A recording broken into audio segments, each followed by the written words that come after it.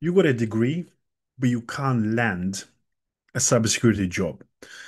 I think there's a lot of people who facing this reality in the market currently that you may have secured a cybersecurity degree, but you are struggling to land a job in this competitive market. And I think the problem is that market is getting really competitive and degree is no longer a guarantee to land a cybersecurity role. And I think a lot of people are facing this reality. So I wanted to create this short video just to talk through possibilities and potential, maybe open up some ideas what you can do in order to increase your chances of landing a role. I think what we're facing currently in reality is that the market is getting really competitive and it's really getting hard to land a role. Now, having just a degree is no way that it's going to guarantee to land your role. And I think the problem sometimes is that first you have to understand that most degree programs to build takes roughly around, let's say, 5 years. So by the time you do the degree, the chances are that degree is 5 years out of date. Secondly, most of the degree programs are crammed with theory and provide very limited access to building real technical skills and grasp that you need, even in junior level types of roles. So, what can you do? Well, first and foremost, I think the most important step that you can do is build your own home lab. You can scour the internet, search on Google and find people examples the way they build their labs, but I think you can do that at relatively low cost.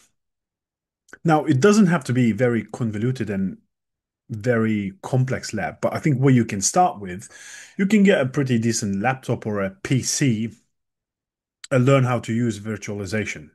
So you are then going to be able to build a number of virtual machines. So I think to start with, you can probably practice building a couple of virtual machines. So you can build Kali Linux and you can build something like a security onion. So these are two types of Linux versions of operating systems. So Security Onion is a defensive side distribution, whereas Kali Linux is a hacking one. So then you can be able to practice and attack one virtual machine and the other. You can even practice in building, Windows Server. You can build, Windows Endpoint.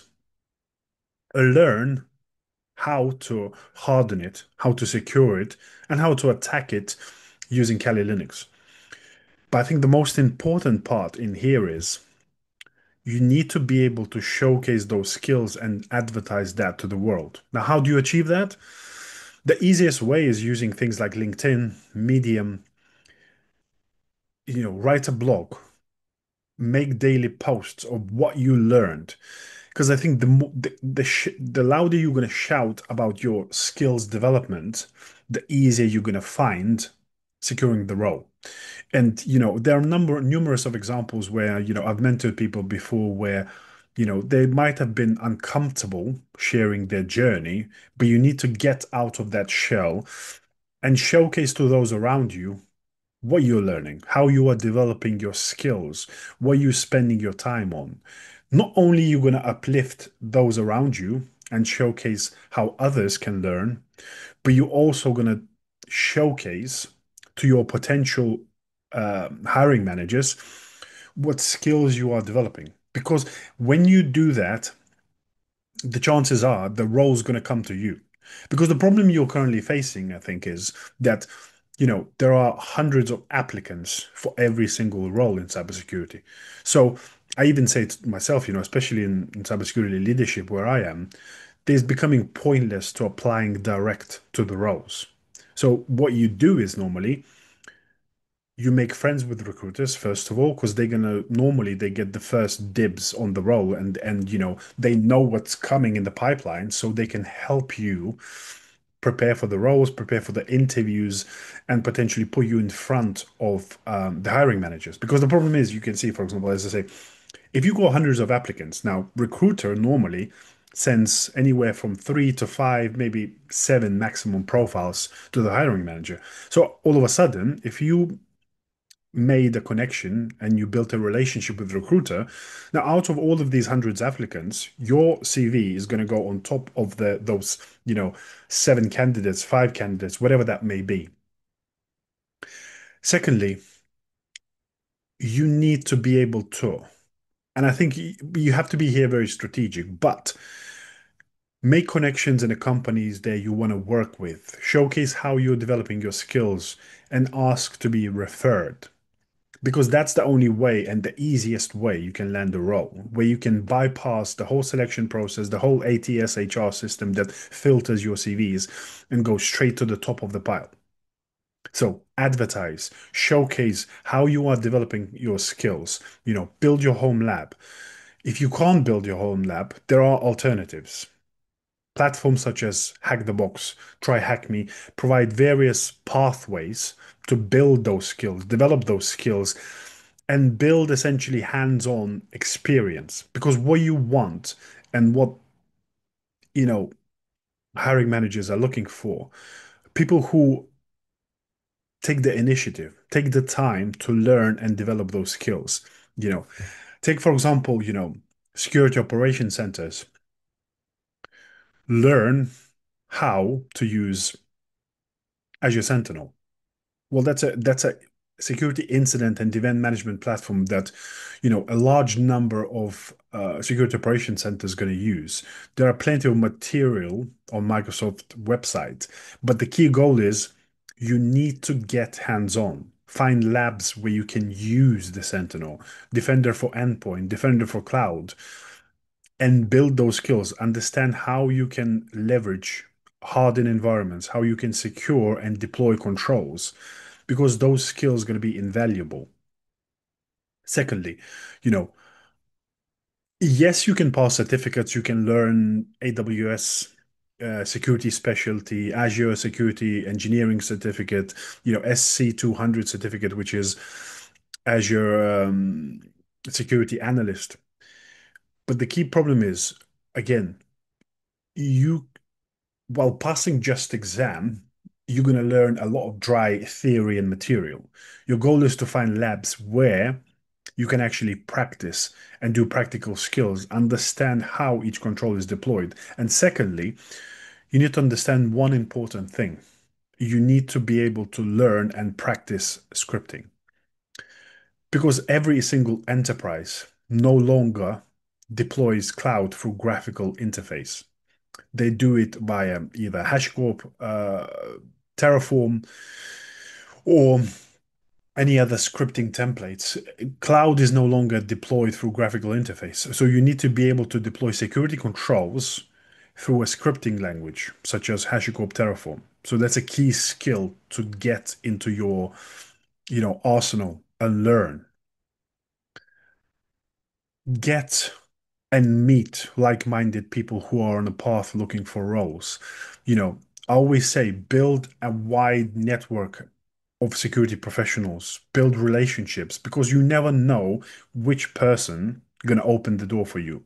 So, attend security conferences, find the local B-sides, find any other security conferences, make friends with vendors, be curious. Because I always say, if you come across a good hiring manager, the key two skills and what drives my hiring is attitude and aptitude. Yes, you can learn all the technical abilities, but I can't teach you to be passionate about cybersecurity and be willing to continuously learn. So, as long as you are able to showcase this to the world, the chances are your success will improve tremendously. So, attend conferences, go to Discord, find local meetups, connect to people,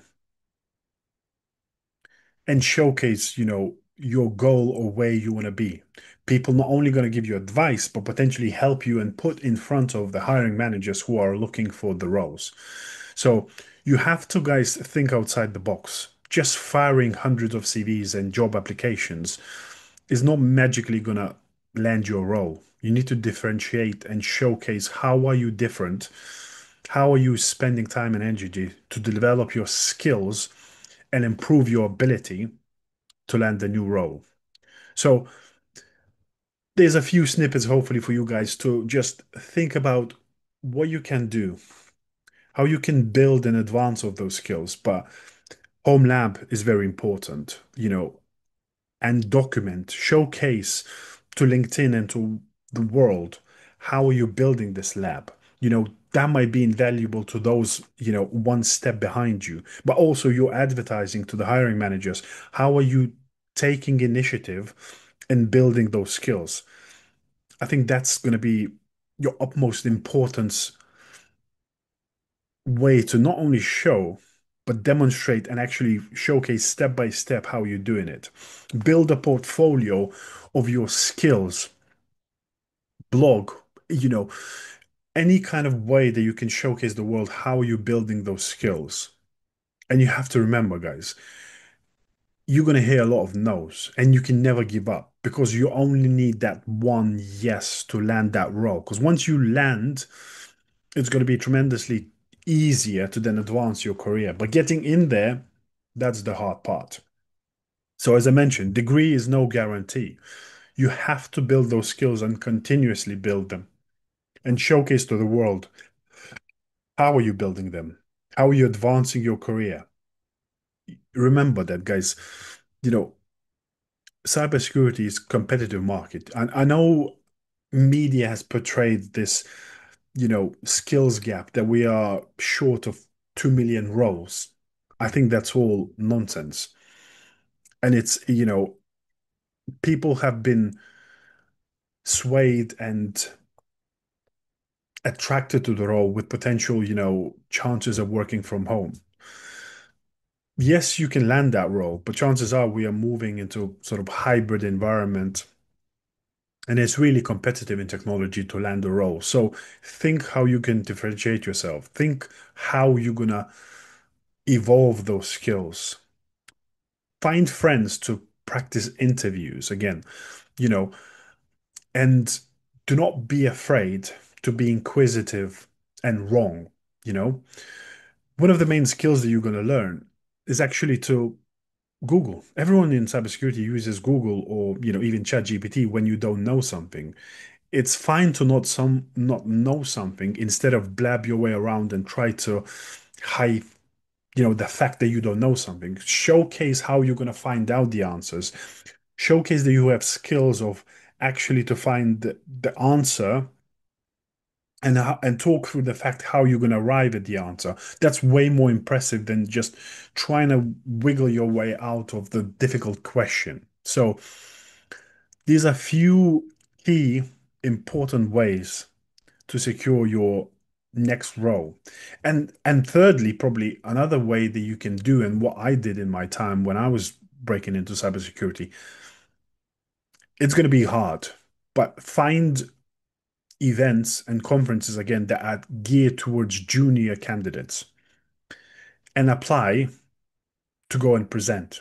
It doesn't have to be something complex, but what you're learning and showcasing and being able to talk about that in front of audience, going to build your communication skills, going to build your experience, how can you explain that? Because the key point in cybersecurity is not only to pass certificates, but being able to explain technology and controls to non-technical people. That's a key skill. So practice with your friends, your mom, your sister, someone who's completely non-technical. If you can explain something to them from cybersecurity world, that's an amazing skill to have because that's going to open many doors for you in the future as well. So guys, hopefully, that's going to be useful for you. And most importantly, stay safe out there. If you need any help and advice, I'm going to drop in my LinkedIn um, link. So connect with me, ask questions. I'll try and help as much as I can, guys. But hopefully, this allows you to increase your chances of landing the next role. So stay safe out there.